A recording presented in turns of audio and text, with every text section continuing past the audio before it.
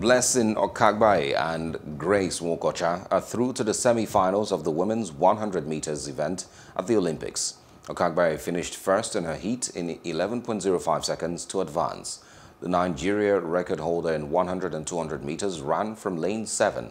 Grace Nwokocha, on the other hand, finished third with a personal best of 11.00 seconds at the Tokyo Olympic Stadium.